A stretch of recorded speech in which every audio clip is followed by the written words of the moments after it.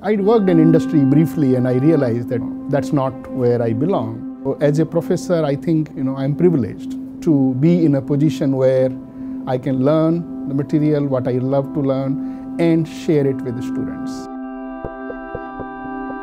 Dr. Sunil Kumar is regarded as one of the most productive researchers in the College of Engineering.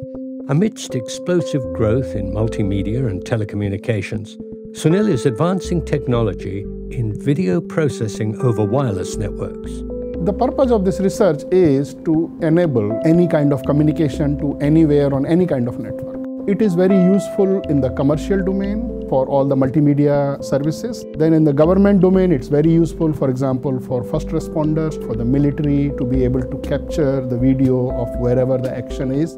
Sunil has raised millions of dollars in research funding from not only the National Science Foundation, but Department of Defense. He's a very good role model and mentor for our junior faculty. He does everything he can to make students participate. My father was a teacher, so I got lucky to know some very passionate teachers and very fine human beings, and they inspired me. I saw how they can touch the life of students. He's being with us in each step.